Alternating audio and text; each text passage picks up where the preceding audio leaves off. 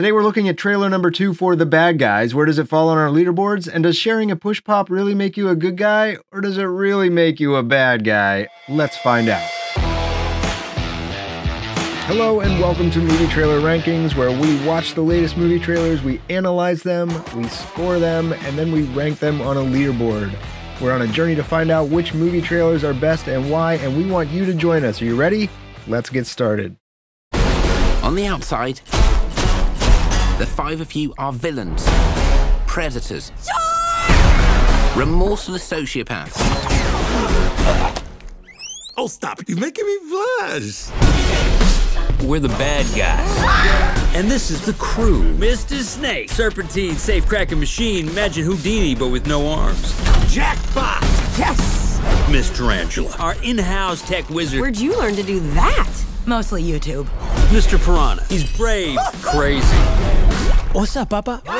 And Mr. Shark, master of disguise. His greatest trick, stealing the Mona Lisa disguised as the Mona Lisa. And rounding out the crew is me, the big bad wolf.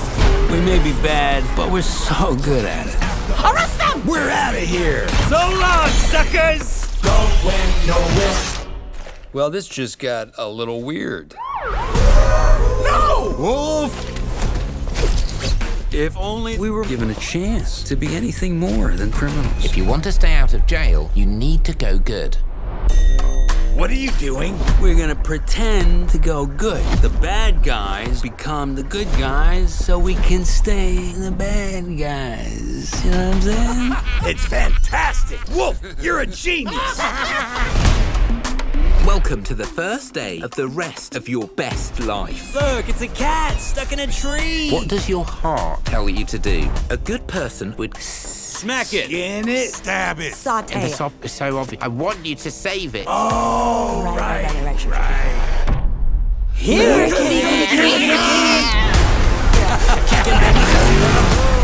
The good guy. We're more than just scary villains. They love us. You're such a good boy. Maybe I don't want to be a... What? A bad guy? No. No. No. We'll always be bad guys.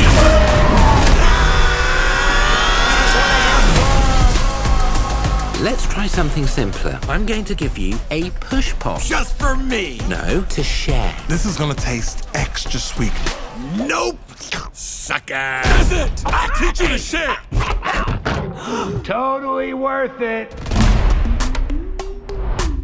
All right, hey, if this is the first time you've been to our channel, welcome. We are glad that you are here. If you want to learn more about how we rank trailers, we made a video for that. You can check it out by clicking on the link in the upper right-hand corner of the screen or in the description below. Let us know what you think of that.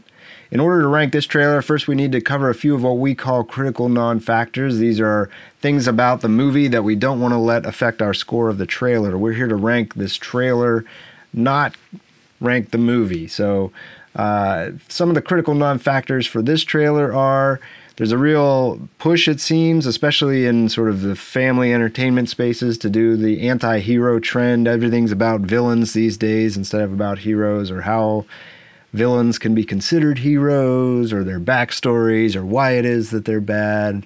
It's not their fault. I'm looking at you, Cruella. Anyway, we're not going to hold that against this trailer. There's also the issue of animation quality. Anytime we review a trailer for a movie that has, it's 3D animated, you have to question whether or not is this good quality animation. This is DreamWorks. They're really bringing it here. So this is an instance where there's something really good here. I think the quality animation is extremely high, but we can't give that credit to the editors of this trailer. They're just given the footage that they have to work with. So even though this is a really good thing, we're not going to give that extra credit to the trailer for that. And then just lastly, Sam Rockwell. I want to give a shout out here to Sam Rockwell, who's the voice of the Big Bad Wolf. He's just awesome in everything he's in. Almost, I can't think of a single thing I've seen him in that I haven't really enjoyed. So kudos for getting Sam to do the voice of the Big Bad Wolf. He's really bringing it here, and I think he's going to carry this whole cast. He's great.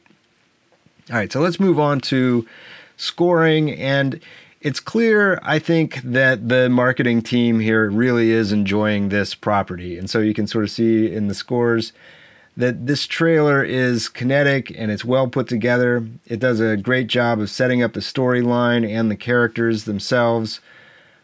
But I do think that might be where it slips up a bit. The first trailer for this movie, and we'll put a link in the description below, you can check it out, I think had a much tighter, sharper approach to this film. It really focused on the lead character and really pushed the sort of moral crisis that he was having as he contemplated leaving his villainousness behind and sort of actually turning good.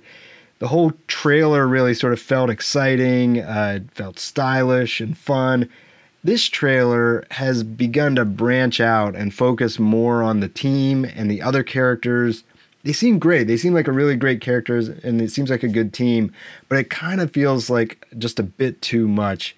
And I'm thinking that maybe including the little hamster guy, the character, as the narrator and the one who's trying to teach him how to be good, to coach them into goodness, I think that's what's putting it over the top.